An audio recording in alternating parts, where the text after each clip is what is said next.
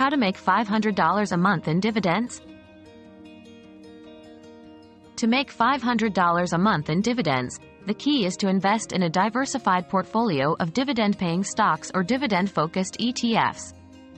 Assuming an average dividend yield of 4%, you would need to invest approximately $150,000. It's vital to choose companies with a strong history of dividend payments and to reinvest dividends to compound your earnings. Diversification across sectors can also help mitigate risk. Setting up a DRIP, dividend reinvestment plan, can be a smart way to automatically reinvest dividends, accelerating the growth of your investment.